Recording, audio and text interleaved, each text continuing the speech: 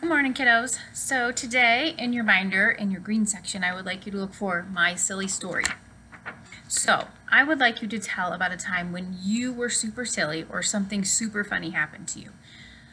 Think about a time where you laughed really hard or somebody laughed at you or with you. So down here, just like we've done before, my story starts by saying one time. Okay? Then I'm going to say then and finally. That means I need to tell at least 2 or 3 things that happen in the story. Okay? Please make sure you include a really colorful, bright picture to go with it, and nice handwriting, making sure you have spacing, checking for capitals and punctuation. So again, today you are writing a story about a time when something really funny happened to you or a time when you were really silly. This is in your green section of your binder, and it is behind your How to Move a Moose paper.